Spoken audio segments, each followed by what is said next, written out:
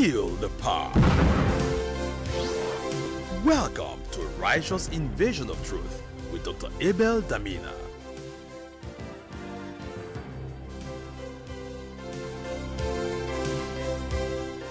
Hello there, welcome to the ever-increasing word feast. Abel Damina is my name. Always a joy and a pleasure to feed you with the word of his grace. Brother Paul says, I commend you to God and to the word of his grace, which is able to build you up and give you your inheritance among the sanctified. I want to welcome you to this broadcast today. Listen very carefully. This broadcast today is intended to bring you the revelation of Jesus in all of his purity. But I'm also aware that everybody that comes into this page is not coming for just the revelation of Jesus. It's coming for other things. So listen carefully. This is a buffet. Whatever you're looking for, you will find it here. If you're looking for grammatical errors in my preaching, you will get a lot of them. If you're looking for something to criticize, you will have 1,000,001 things to criticize. If you're looking for my imperfections, they'll be very obvious today. That's my prayer for you, that you will get whatever you're looking for in this broadcast. And if what you're looking for is Jesus revealed in all of his purity, you will also find that in the expounding of the word of his grace. So hey guys, the buffet is getting ready for you to jump in. Grab what you came here to look for. Let me also mention that there are books of mine that will do a lot of service for you. A lot of you that have questions, you're seeking to grow, you're sincere, you're honest about the things of God. You know, this one is Don't Pack Your Bags Yet. It unveils to you finding and engaging purposeful living. This one is Welcome to God's Family. This is a bestseller. It deals with knowing your rights, privileges, and responsibilities in Christ Jesus. There's another one, Praying in the Spirit, building up yourselves on your most holy faith.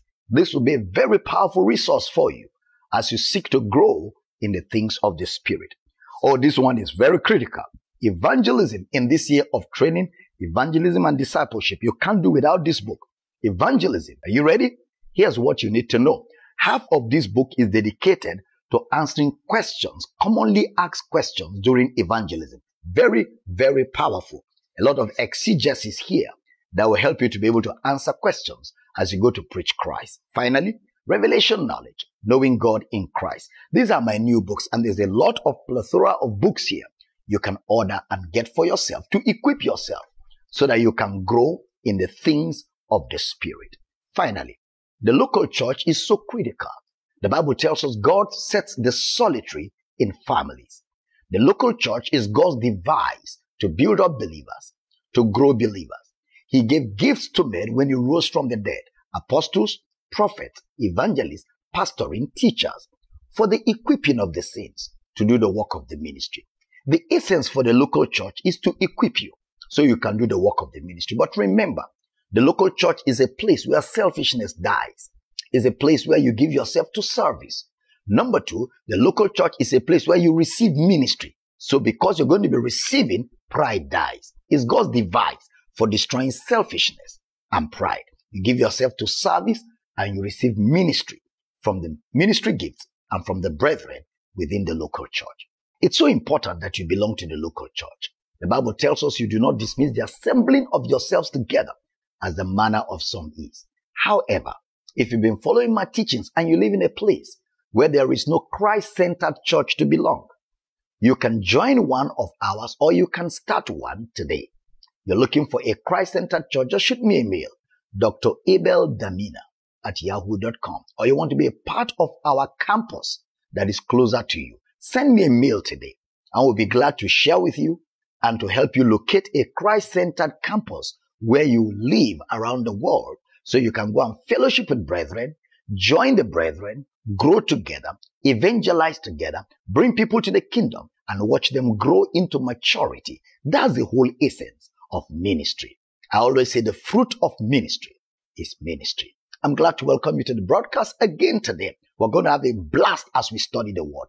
Let me advise you, however, get ready to unlearn so you can relearn the word of his grace. It's so important. And if you have questions in the course of teaching, don't be in a hurry to ask. Be patient. Let the whole series be completed. Then if their questions are not addressed, you can come forward with questions, because sometimes when you start worrying about the questions, you get distracted from the flow of teaching. And you can even be worrying about the question, and that same question has been answered, but because you were distracted, you didn't listen carefully. So pay careful attention. You know, the Bible tells us that one of the problems of the last days is that many will not endure sound doctrine. So there is an endurance required in doctrinal teaching of God's word. There's endurance required. So I want to implore you today to endure and be patient. Let the word build you up. Let the word equip you. We love you. I'm excited. And like I said in the beginning, whatever you're looking for, you'll get it in this broadcast. If you came to look for my grammatical errors, you'll get a lot of them. If you came to look for something to criticize, you will have a lot of it. But if you came to get the purity of Jesus Christ, you will find it right here on this broadcast today. So fasten your seatbelts and welcome to the buffet of God's word. Amen. Amen. 2 Timothy 3:15, Soteria, season 5. And that from a child thou hast known the holy scriptures, which are able to make thee wise unto salvation through faith which is in Christ Jesus. And we took time to see that faith in Christ is faith in the blood, faith in his work. Romans chapter 3 verse 22. Even the righteousness of God, which is by faith of Jesus Christ unto all, and upon all them that believe. Now the righteousness is unto all, and upon all them that believe. They have to believe for it to be unto them and upon them that believe. For all have sinned and come short of the glory of God. Yes. Being justified freely by his grace through the redemption that is in Christ Jesus. Yes. Whom God hath set forth to be a propitiation through faith in his blood. Through faith in his blood.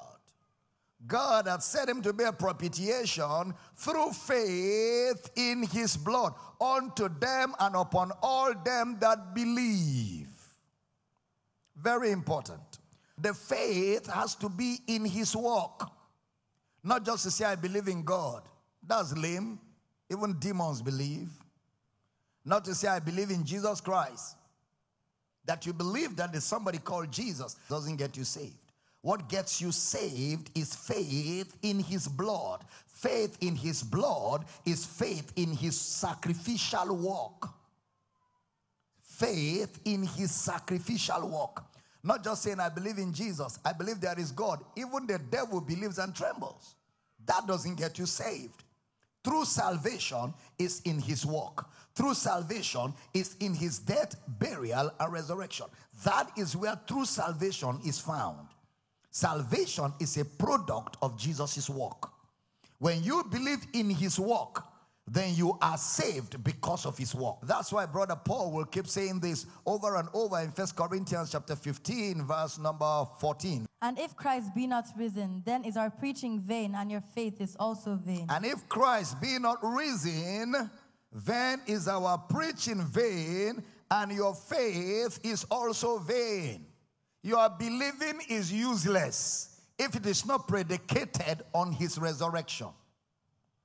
If your believing is not in his work, in his death, burial, and resurrection. Even if you say, I believe God, and tears are coming out of your eyes, it is useless.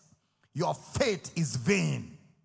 You are yet in your sin. So you're not born again just because you attended a church or came out to an altar call. You are born again because the work of Christ, his sacrificial work, has been understood by you, and now you have faith in the fact that he died on your behalf, he was buried on your behalf, and on the third day he rose again on your behalf. Faith in that sacrificial work is what gets a man saved. Verse 17. And if Christ be not raised, your faith is vain, ye are yet in your sins. If Christ be not raised, your faith is vain, empty. You are yet in your sins. So that you believe in Jesus is not enough. That you believe in God is not enough. That you believe that there is God is not enough. You're still not saved. Salvation is faith in his blood. Faith in his blood. Because the blood was shed for the remission of sins.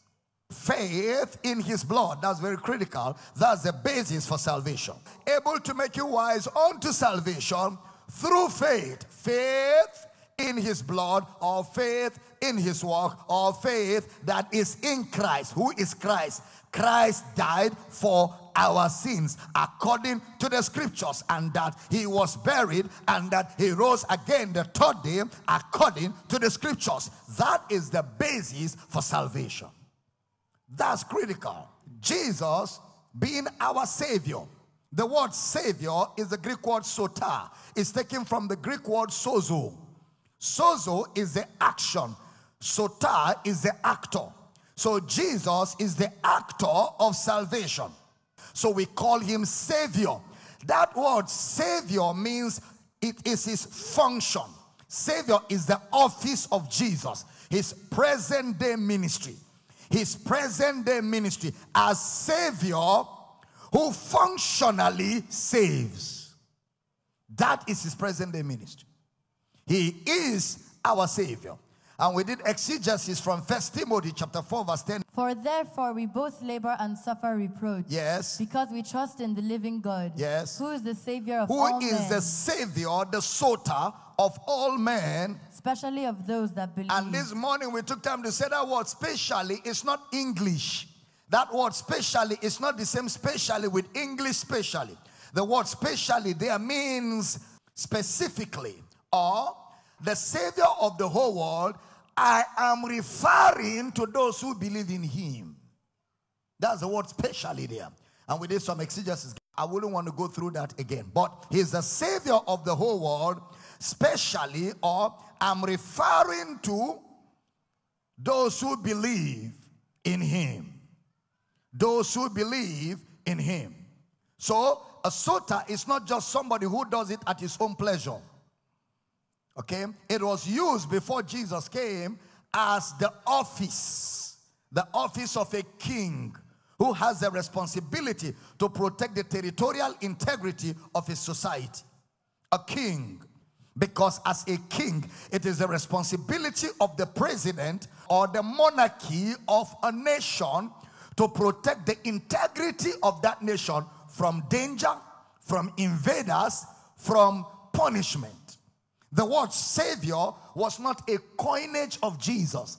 It was already used before Jesus came for kings and princes who had the responsibility of protecting their territory. So when we say Jesus is Savior, the reason why the writers of the Bible use the word Savior for him is to describe the functionality of his office. That as a Savior who provided salvation, it is the sole responsibility of the Sota to protect the saved from danger, from punishment, and from invaders. It is the job of the Sota. Jesus being the commander-in-chief of salvation can brag and say nobody can pluck you out of my hand. Why? He is exercising his office as the commander-in-chief of salvation. Batolaba. Nobody, no devil, no demon. He is the Sota of Sozo. And he is the supplier of Soteria. He has the sole responsibility of protecting the territorial integrity of the product he has offered to mankind, called salvation. So salvation is to deliver you or free you from danger and punishment of sin. When you read the body of Christ in the Bible, it is not used for the church. In the 4 Gospels, and it's not used at all. The word body of Christ is never used at all in the book of Acts. And it's not used by other apostolic writers. Only Brother Paul used the word body of Christ. Peter didn't use that term. James didn't use that term. Jude never used the term body of Christ. The writer of Hebrews never used the term body of Christ. So only Brother Paul used it. That means Brother Paul alone will be able to explain what it means by the word body of Christ. But primarily, it is used for function. Function. When he's describing the body and talking about the hand, the leg, he's dealing with functionality, the functioning of members of the body of Christ. Ephesians chapter 4 verse 11 to 12. And he gave some apostles and some prophets and some evangelists and some pastors and teachers for Next the verse. perfecting of the saints, for the work of the ministry, for the edifying of the body For the of Christ. perfecting of the saints. for the edifying of the body of Christ.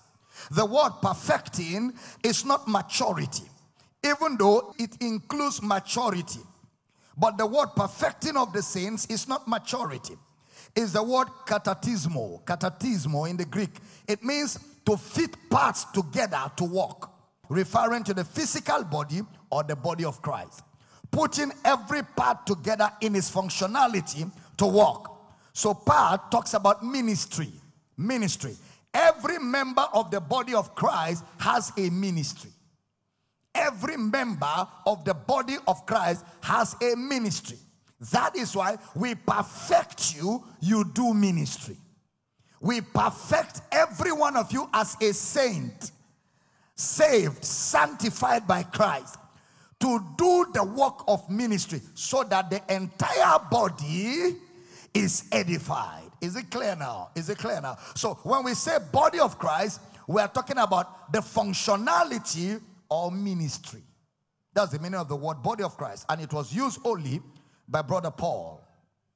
When you get home, you can read if you want further study. 1 Corinthians 12:13, Ephesians 2:16, Ephesians 4:15. 1 Corinthians 12:13. For by one Spirit are we all baptized into one body, whether we be Jews or Gentiles, whether we be bond or free, and have been all made to drink into one Spirit. Baptized into one body. Talking about the body of Christ. Talking about ministry.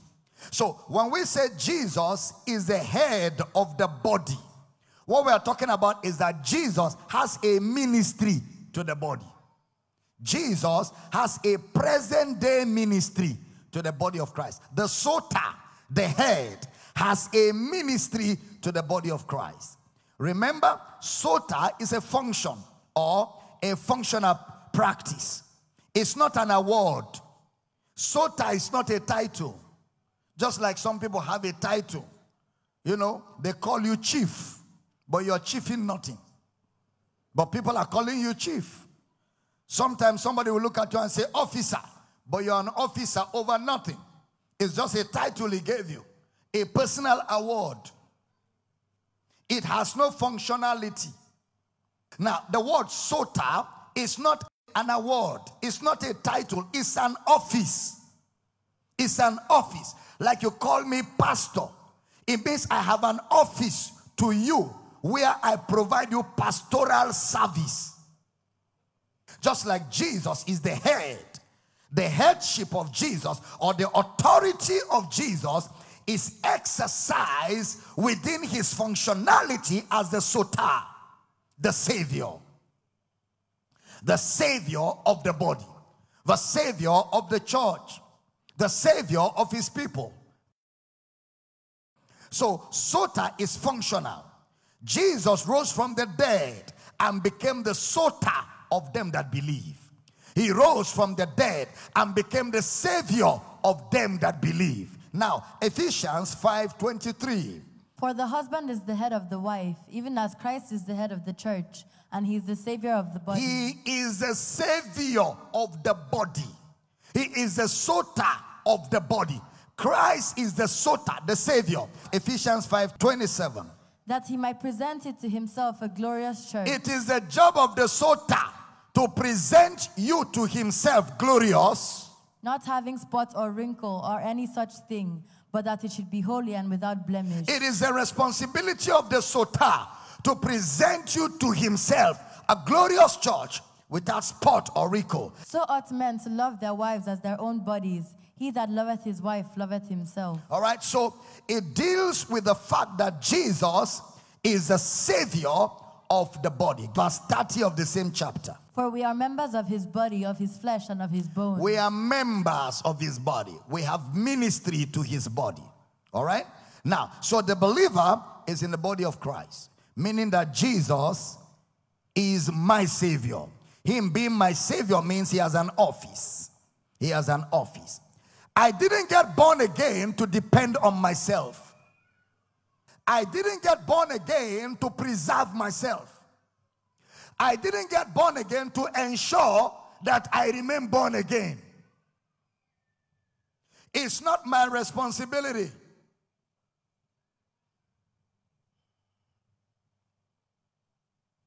It's the job of the Sota. is the function of the Savior. So I put my eternity in his hands. And the Soter is now in charge. Yeah. Remember what he said in John 10:28.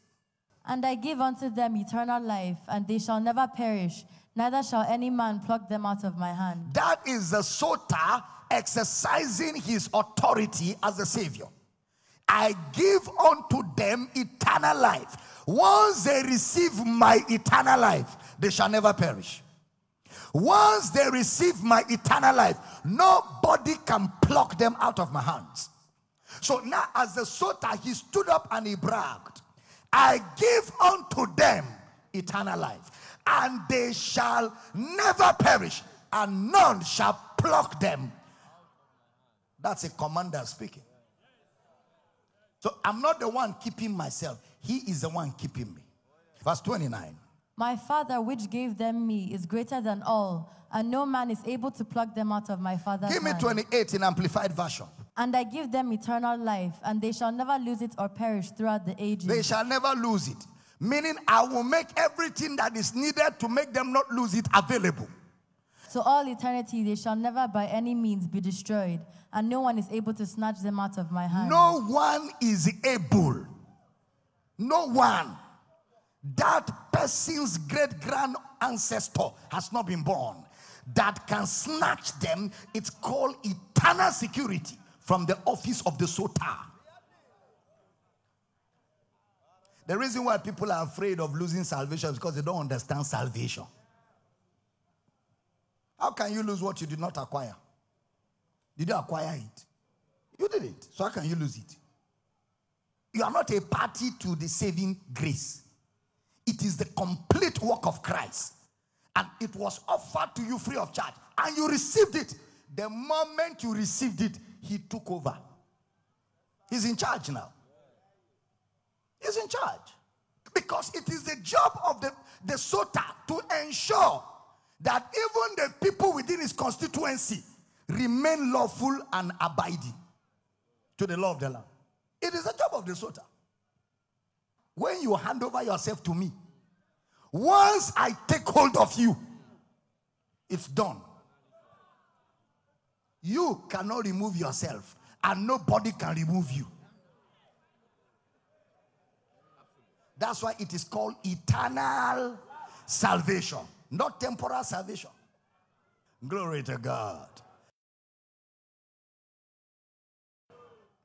All right, so let's examine the office of Jesus where he becomes the Soter of salvation. Now in John chapter 1 verse 17 is the same way it was with Moses. For the law was given by Moses. The law was given by Moses. But grace and truth came by Jesus Christ. So Moses is the lawgiver. Meaning Moses had awesome authority. Moses had awesome authority. He determined whatever happens to the Jewish people.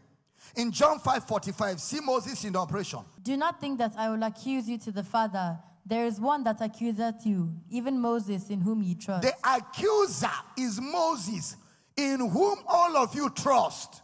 This is Jesus talking. So he situates the law as Moses. Look at how powerful Moses was. Hebrews chapter 10 verse 1. For the law, having a shadow of good things to come, and not the very image of the things, can never with those sacrifices which they offered year by year continually make the comers thereunto perfect. It cannot make them perfect, but Moses was in charge. 1 Corinthians 10:1. Moreover, brethren, I would not that ye should be ignorant, how that all our fathers were under the cloud, and all passed through the sea, and were all baptized unto Moses in the cloud. They were baptized unto Moses. That's how powerful the man was. They were baptized unto Moses. Moses was a type of a savior for Israel. He was a type of Jesus. Just like we are baptized into Christ, they were baptized into Moses. God told Moses, take Israel out of Egypt to the promised land. He did. He brought them out. See Moses in operation. When God told him, go and take them out, did you see the operation of Moses? Pharaoh, let my people go. Pharaoh said, who are you? Moses said, you want to try me? Boom! He threw the rod down. He became a serpent and looked at Pharaoh. Pharaoh said, we can also do the same. He called magicians. Power versus power. The magicians came and were throwing their, all of them had snakes everywhere. Moses' own just did, all the snakes ran in. Closed his mouth. Moses took it up and said, dust it. Let my people go.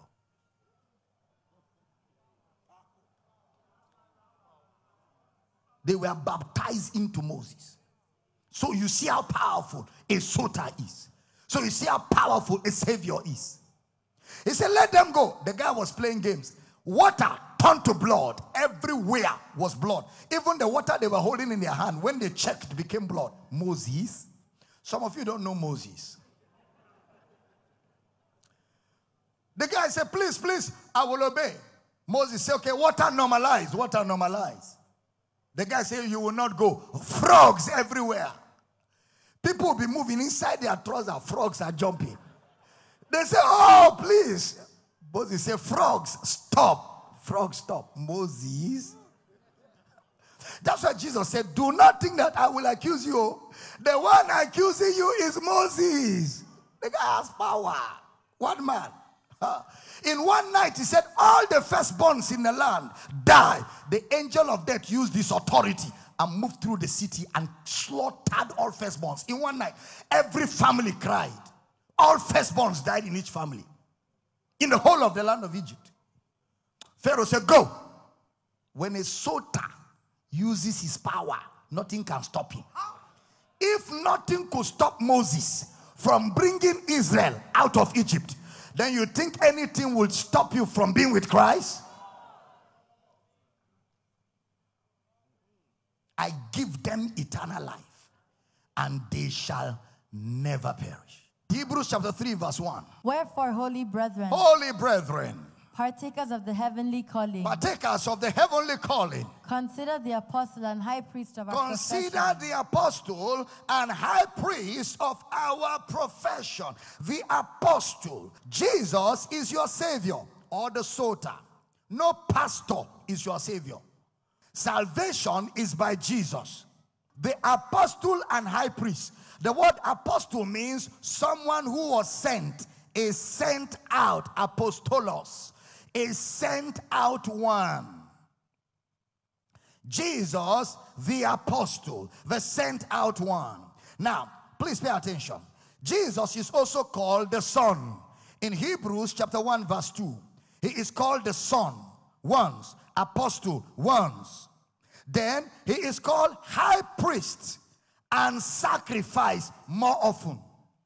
Apostle once, Son once, but high priest and the sacrifice more often. Okay? He's called the high priest. He is called the sacrifice. Much more. Apostle once, Son once. So when he said he was sent an apostle, he is more of a verb than a noun. The one that is sent. That is the high priest. He is the apostle, TKS rule of Bible interpretation. He is the apostle, that is the high priest. The apostle sent out is also the high priest. Jesus is the high priest of our profession. The word high priest refers to his sacrificial work. Hebrews chapter 4 verse 14. Seeing then that we have a great high priest that is passed into the heavens. He is passed into the heavens. The apostle sent out. Jesus, the Son of God. Let us hold fast our profession. So he is Jesus, the Son of God, sent out. Hebrews chapter 6 verse 19 to 20. Which hope we have as an anchor of the soul, both sure and steadfast, and which entereth into that within the veil, whither the forerunner is for us entered. Whither the forerunner is for us entered. Even Jesus, yes, made an high priest forever after the order made of a high priest forever after the order of Melchizedek. Now, he is called a forerunner. The word forerunner is the Greek word prodrosmos. Prodrosmos. That means to go before others for their sake. or he is a founder for you. Now, the word high priest is used 123 times in New Testament Greek. High priest. Apostle goes, forerunner goes ahead of us. Apostle is sent out. High priest is used 123 times in New Testament Greek. It's the word archerios. Archerios. A-R-C-H-E-R-E-U-S. Archerios. Used 123 times. In the four Gospels, it's used 84 times. And none of them refers to Jesus in the four Gospels. In Acts of the Apostles, it's used 22 times.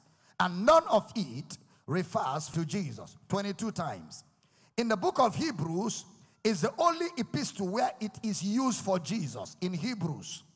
Brother Paul and Peter didn't use the word high priest for Jesus at all. Alright? But it's in Hebrews because the book of Hebrews is a book of comparison between the Old Testament module and the finished work of Christ. It's a book of comparison, the book of Hebrews. Like I've told you before, the book of Hebrews was written by the writer of Hebrews to the Jews, trying to persuade the believing and the non-believing Jews to abandon the practices and rituals of the law and embrace Christ. So in doing that, there was comparison. He will talk about the shadow, he will talk about the reality. He will talk about the shadow, then he will show them what that shadow represents in the reality. For example, Hebrews 1:1, God who at sundry times in diverse manners spake to the fathers. So God spake to the fathers of the Old Testament, the Jewish fathers, by the prophets, hath in these last days spoken to us in his Son. So what the prophets did to the fathers is what the Son is doing to us. Comparison. In the second chapter, he talked about angels. All right? And then he talked about Jesus being a son. And that none of the angels can compare with Christ. In the third chapter, he talked about Moses is servant and Jesus is son. And he shows the superiority of Jesus over Moses. The whole book of Hebrews is comparison. So that's why the writer of Hebrews kept using high priest, high priest, high priest, because high priest was known as an Old Testament practice. Hebrews chapter 5, verse 1. For every high priest taken from among men is ordained for men in things pertaining to God, that he may offer both gifts and sacrifices for sins. All right? High priest offers gifts and sacrifices for sin. Hebrews 7:27-28.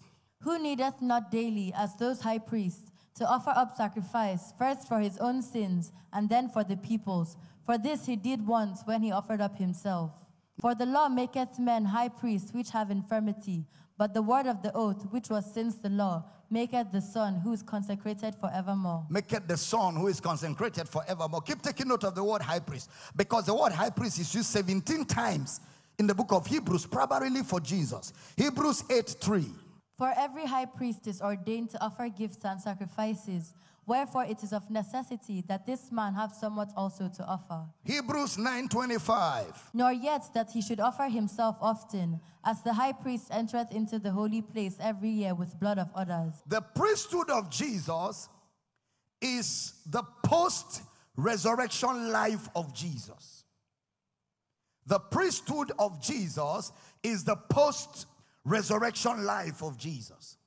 The post-resurrection life. He wasn't called high priest before he died. And his death was not called high priest. His death was not called high priest. His burial was not called high priest. It's only his resurrection that refers to him as high priest. Only his resurrection. Hebrews chapter 5 verse 4-6. And no man taketh this our honor unto himself, but he that is called of God, as was Aaron. So also Christ glorified not himself to be made an high priest, but he that said unto him, Thou art my son, today have I begotten thee. As he saith also in another place, Thou art a priest forever after the order of Melchizedek. Now, is this rendition, incarnation, or resurrection? Huh? Resurrection. Who else? You all agree it's resurrection? Huh? Okay, how many of you don't agree it's resurrection? When the scripture said, Thou art my beloved son, this day have I begotten thee. Was that incarnation or resurrection? Exactly. That was resurrection. All right? Now, it's important to know that. That was after he rose. He was referred to as this day have I begotten thee. That was when he became high priest. The priesthood of Jesus was upon his resurrection. All right? Please, that's very important. Hebrews 4:14. Seeing then that we have a great high priest that is passed into the heavens. So the high priest is passed into the heavens. Jesus, the Son of God. Let us hold fast our profession. He is passed into the heavens, meaning he became a high priest after he rose from the dead. Resurrection. That's when he became high priest. And he is a priest after the order of Melchizedek, which was a prophecy in Psalm 110 verse 1. The Lord said unto my Lord, sit thou at my right hand until I make thine enemies thy footstool. Verse 4. The Lord hath sworn and will not repent. Thou art a priest forever after the order of Melchizedek. Thou art a priest forever after the order of Melchizedek. Brother Paul stayed with verse 1, while the writer of Hebrews stayed with verse 4. So you will see verse 1 repeated by Brother Paul in his writings, but you will see verse 4 repeated by the writer of Hebrews. Now let's look at the order of Melchizedek. Hebrews 5:10. Called of God and high priest after the order of Melchizedek. After the order of Melchizedek. Hebrews 6:20. Whither the forerunner is for us entered, even Jesus made an high priest forever after the order of Melchizedek. Made an high priest forever after the order of Melchizedek. Hebrews 7:17. For he testifieth, thou art a priest forever after the order of Melchizedek. After the order of Melchizedek. Hebrews 7:21. For those priests were made without an oath, but this with an oath by him that said unto him, the Lord sware and will not repent. Thou art a priest forever after the order of Melchizedek. Thou art a priest forever after the order of Melchizedek. Why does he call him after that order? First of all, what do priests do? Priests offer sacrifices on behalf of others. All right? The word priest is the Greek word Hiereus. H-E-I-R-E-U-S. They offer on behalf of others. Used 31 times. Used 31 times. In the 4 Gospels, 11 times. In Acts of the Apostles, 3 times. And none of them refers to Jesus. But in Hebrews, 14 times. Priest. In the book of Revelation, 3 times. Now look at Hebrews 9 verse 6. Now when these things were thus ordained, the priests went always into the first tabernacle, accomplishing the service The of God. priests, the Hiereus, they went ahead. Hebrews chapter 10 verse 11. And every priest standeth daily ministering and offering All of this oftentimes refers to the Old Testament. Oftentimes, the same sacrifices which can never which take away can sin. never, if your Bible was mine, I will underline never, which can never take away sins. So the function of the priests was to offer sacrifices. Hebrews chapter 7 verse 2. To whom also Abraham gave a 10th part of all, first being by interpretation king of righteousness, and after that also king of Salem, which is king of peace. Which is king of peace. Verse 20. And inasmuch as not without an oath he was made priest. He was made a priest. Hebrews 7:23. And they truly were many priests, because they were not suffered to continue by reason of death. They were not suffered to continue because the Old Testament priests used to die by reason of death. Hebrews 7:15. And it is yet far more evident, for that after the similitude of Melchizedek there ariseth another priest. There ariseth another priest. Hebrews 7:11. If therefore perfection were by the Levitical priesthood, for under it the people received the law, what further need was there that another priest should rise after the order of Melchizedek, and not be called after the order of Aaron? He was not called after the order of Aaron. He was called after the order of Melchizedek. So the arrival of the priesthood of Jesus buried the priesthood of Aaron. It shut down Levi and closed down the Levitical priesthood and messed up with that order. Why? Because nobody was allowed to be a priest that was not from the family of Levi. Jesus came from the family of Judah, the tribe of Judah. Judah and Levi have nothing in common. Yet out of Judah, a priest was ordained, meaning the law was cancelled. Do you understand? The law holds no water anymore. the Levitical priesthood and all the practices that attended that priesthood collapsed. Jesus now brought a new priesthood after the order of Melchizedek.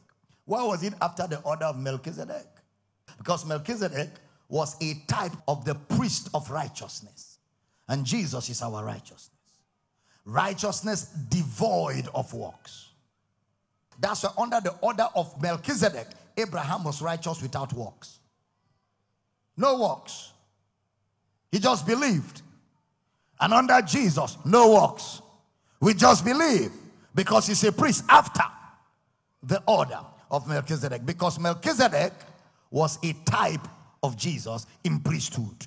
Look at that, Hebrews 7 verse 1. For this Melchizedek, king of Salem. Now, some people have told you Melchizedek was not a human being. It's a lie. Melchizedek was a proper human being. He was actually the king of Jerusalem. King of Salem. The word Salem is a short form of Jerusalem. He was a physical king.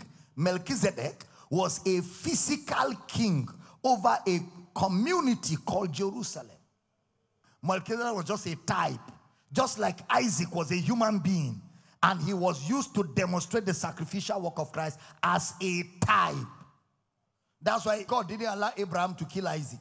Because of what benefit will the death of Isaac be? It's like you're acting a drama. And in the drama, you're supposed to die. And then the person that is supposed to kill you did not realize it's a drama. And he loaded the gun. Fully armed. And as he cocked the gun, AK-47, instead of the gun to just do boom and nothing comes out, they now realize that gun is cocked and it has bullets. So the director of the movie said, cut. Bring that gun, let us see. Then they pull out the magazine, is full. It will have killed the man. That is a drama. You are not supposed to kill the man. You are supposed to act it. So all the types were actors acting a script for the reality. So that we in the reality, if we are looking for some details we can't find, we go back to the script. So Melchizedek was not Jesus. He was acting a type. Isaac was acting a type of us. You see? Isaac was to die. In his place, a ram died. We are like Isaac. We are supposed to die. The ram is a type of Jesus. In our place, Jesus died.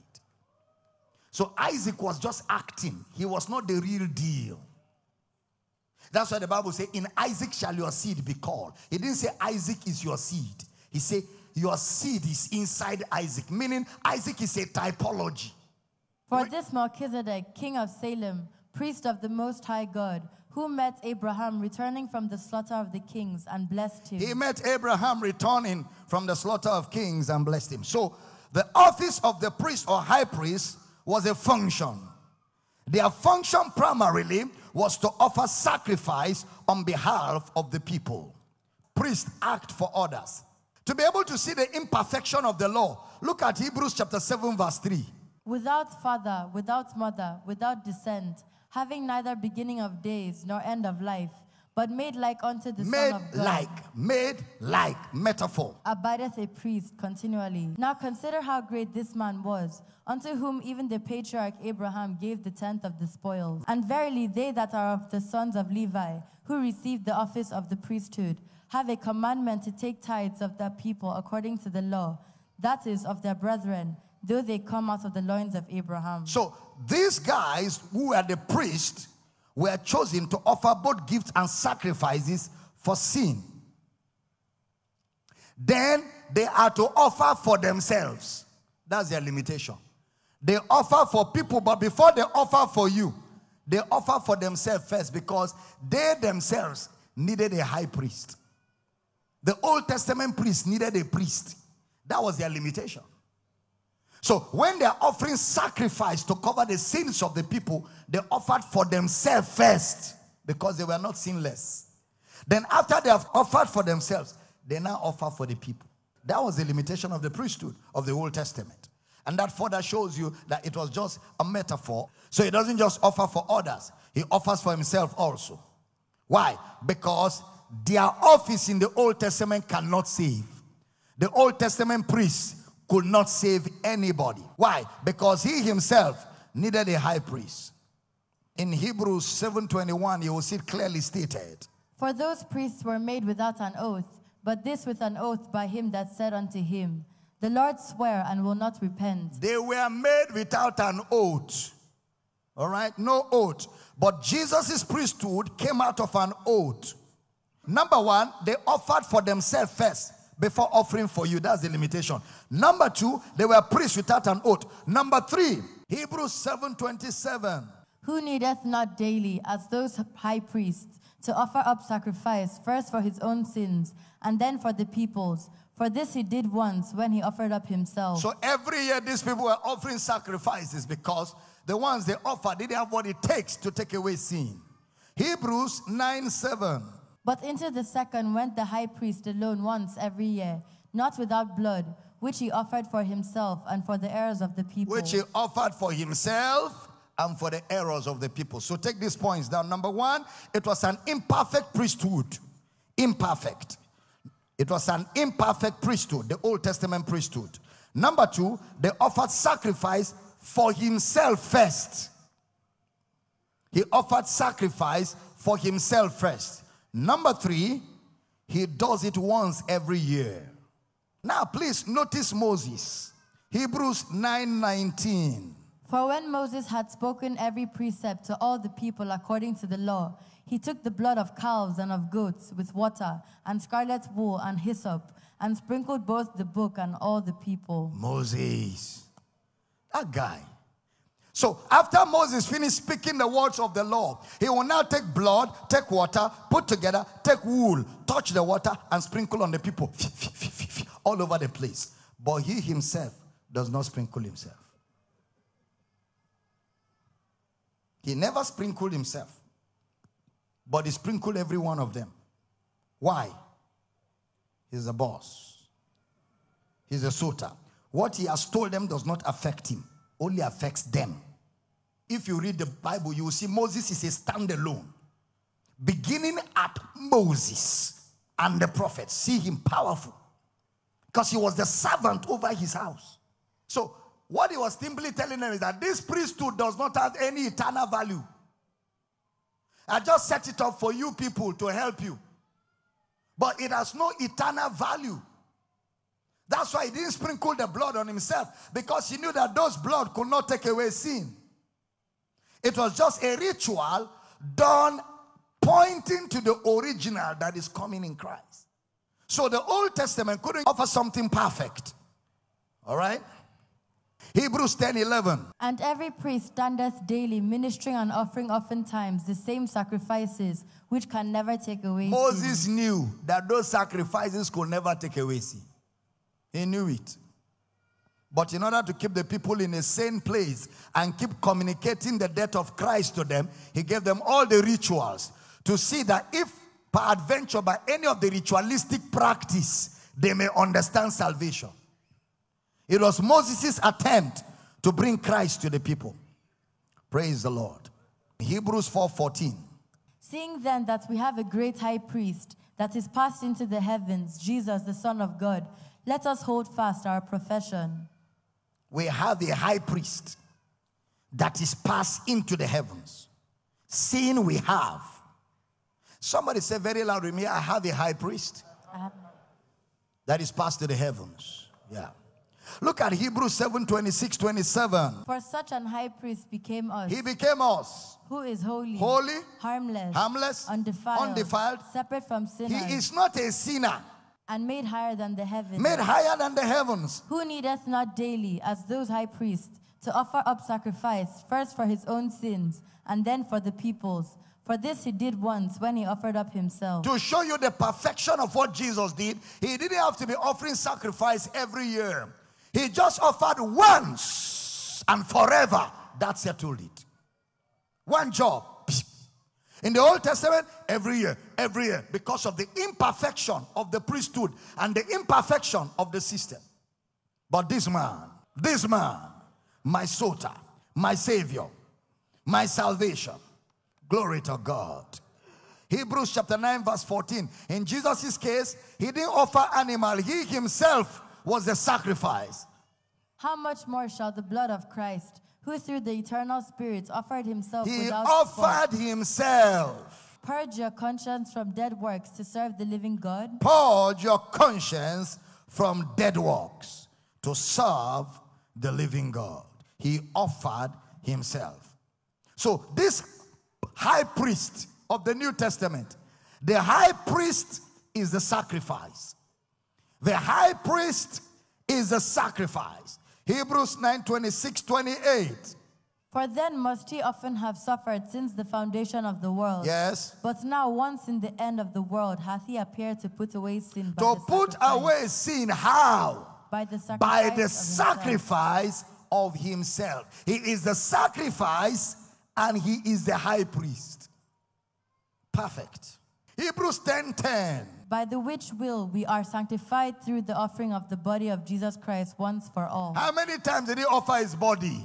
Once. Once. He is not just offering something like the Old Testament priest. He offers himself. He is the sacrifice and the high priest. The Old Testament can never take away sin. But Jesus once offered himself. And that once took care of sin forever. Can somebody shout hallelujah? So Jesus is a priest forever. He's not a priest for some time. He's like the Son of God. He abides forever. His office is done by him. He is the sealant of his office. In the Old Testament, the priest standed daily to offer. In Jesus' case, he sat down. While the Old Testament priests have to stand because their work never finished, in Jesus' case, he sat down and offered, meaning it is done. He sat down. Old Testament priest stands. Jesus' work perfect. How can you be under Jesus' work and be afraid of losing salvation?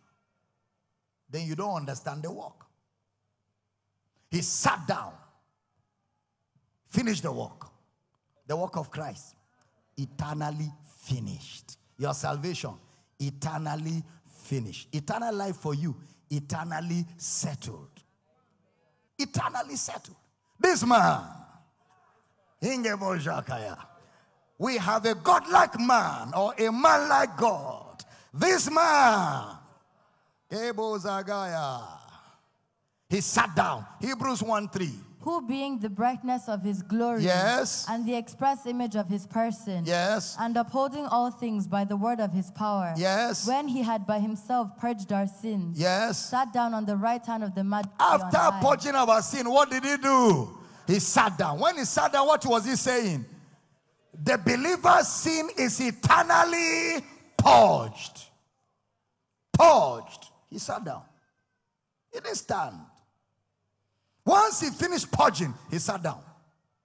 Hebrews 10:12.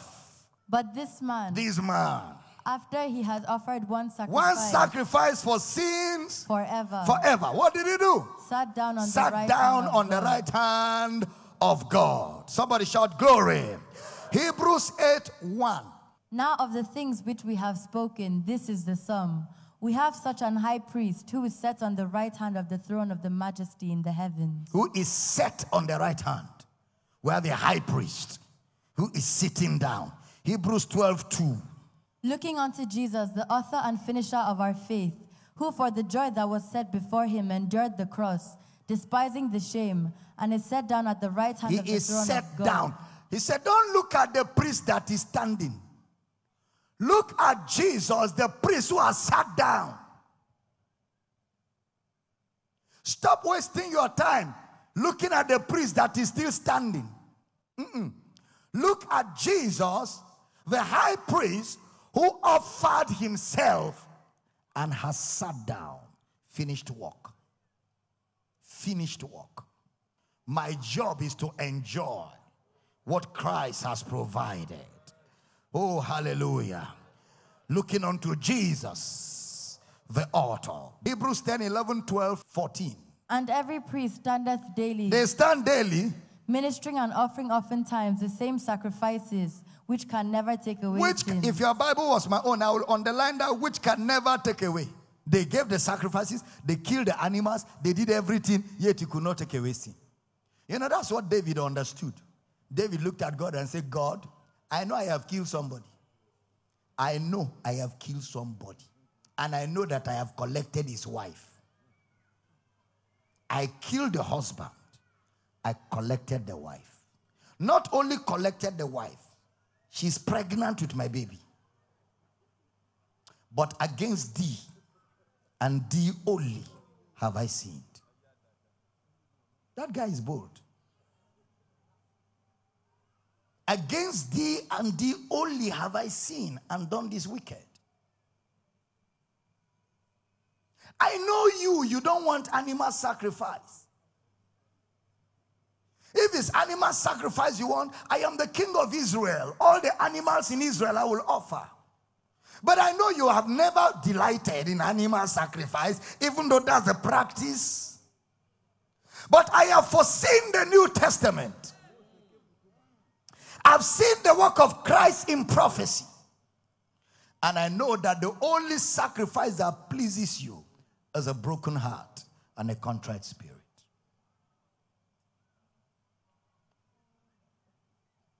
Are you following? And God just forgave him. God not only forgave him, God bragged, I found David, a man after my heart. Is God saying David did right? No. He didn't do right.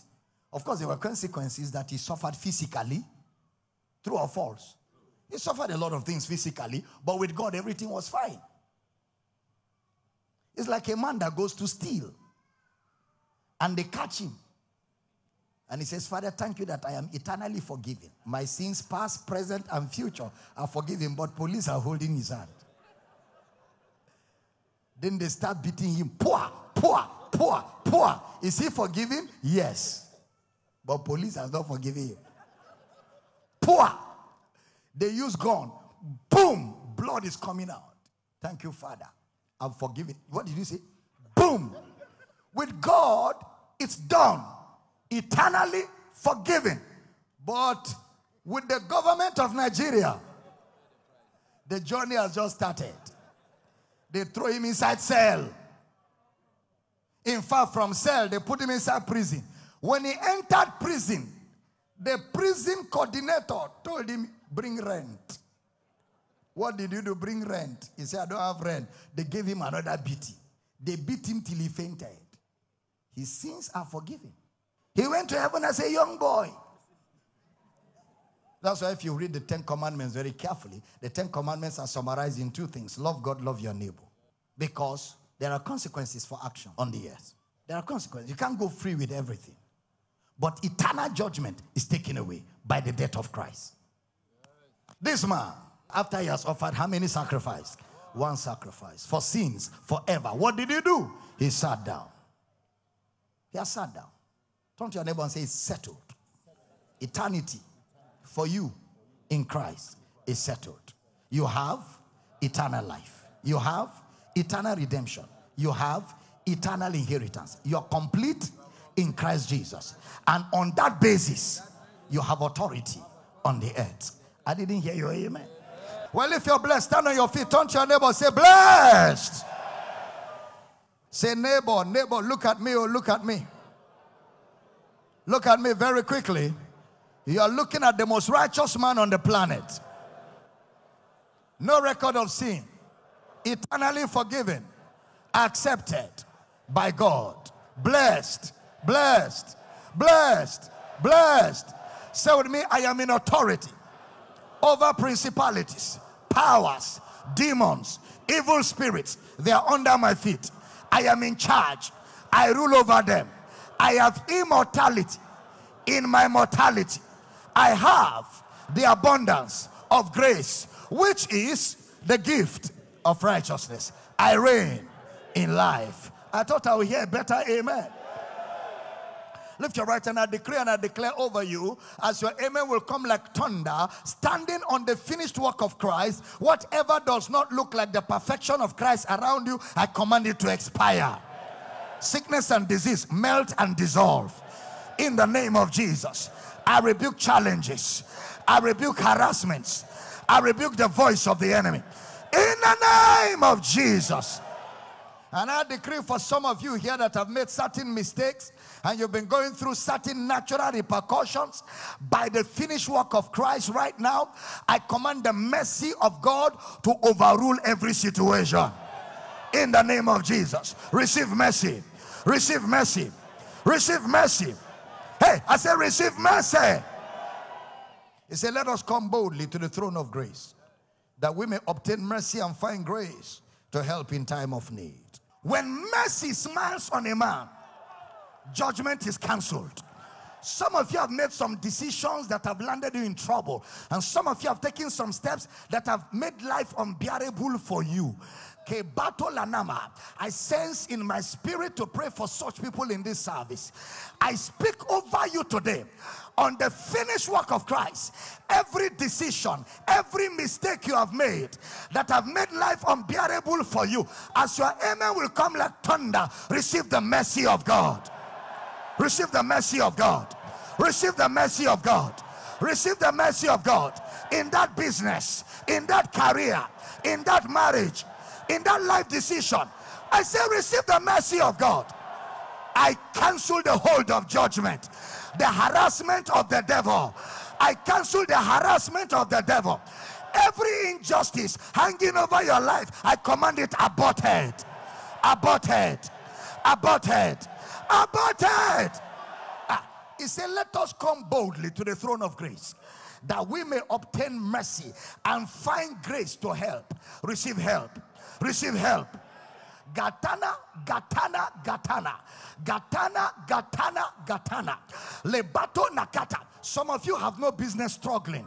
Certain decisions landed you in struggle. Some of you have no business struggling the way you're struggling. By the mercy of God, I speak from the throne of grace. As your amen will come like thunder, mercy cancels judgment. Mercy cancels judgment. Stagnation is cancelled by mercy. Frustration is cancelled by mercy. Frustration is cancelled by mercy. Receive a miracle. Receive a miracle. Receive restoration. Receive a miracle. By the finished work of Christ. Batola Yakato, Egreya Nokaya, Merika Doreya, Meroda Zobara, Barako Tenega, Ageya. As your amen will come like thunder, every devil's harassment is cancelled in your life. Receive divine intervention. Receive divine intervention. Receive divine solution. Receive divine direction. Receive divine intervention. Receive it in the name of Jesus. It is done. This week I command you to harvest testimonies. Harvest testimonies. Harvest testimonies. Harvest testimonies. Those papers you're waiting for to be signed, they are signed right now. Those checks you're waiting for, they are signed right now. That job is approved right now. That offer is approved right now. As your amen is coming like thunder, receive supply. Receive supply. I say receive supply. In the name of Jesus. It is done. Done. Done. Done. In Jesus' precious name. Can your amen come on a note of finality? Well, go ahead and celebrate the victory of Christ. Welcome back, ladies and gentlemen. Welcome back. Oh my goodness, what a time we had learning and being equipped with the word of God. I'm sure you found what you came to look for on my page. I'm sure you found it today. It's so critical because that's the whole essence. But particularly, my mission here is to unveil Christ so that the believer's identity is revealed. So you can rise to your fullness in Christ. Be equipped as a minister. Be equipped as a believer and be equipped to do the work of ministry so that the body of Christ can be edified. I'm excited that you're blessed today. Don't go away, please. Don't go away. I want to encourage you, if you don't have any church you belong to, maybe you've not found a church where the message of Christ is taught, or you are in a church where the message of Christ is not taught, and now you're looking for a place to belong to. Two things. Number one, we have campuses. And I want to recommend that you join one of our campuses, because the campus is an extension of our local church here, where you're fed, equipped, where you join other believers of like faith. You grow together, a company of yours. You grow together, you mature together, you bring in new converts, you disciple them and watch them grow in the knowledge of Christ. That's what the campus unveils for you. If you live in a city where there's no campus and there's no Christ-centered church, you can start one.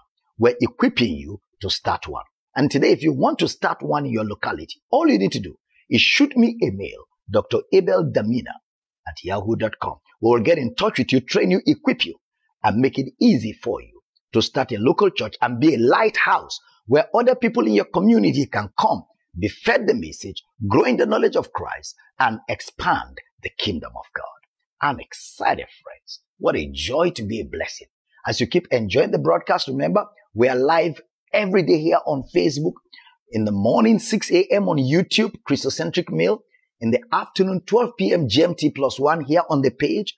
And 10 p.m. GMT +1 here on the page. And for those of you within the whole of Africa, I want to encourage you to get the decoders. We have our TV channel. It's called Kingdom Life Network. The details are on the screen on how you can scan your decoders and locate Kingdom Life Network. What a joy. In Kingdom Life Network, all we have there is the message of Christ 24/7. Everything there is Christ-centered. It's on free-to-air decoder or My TV decoder or Strong decoder. You can find the channel there. You don't pay subscription, it's free.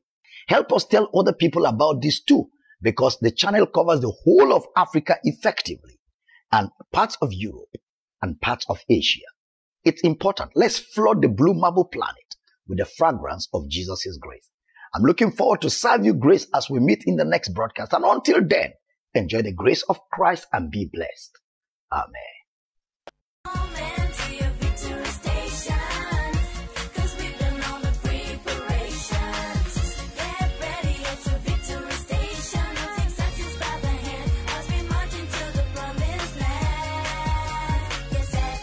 Victory Station.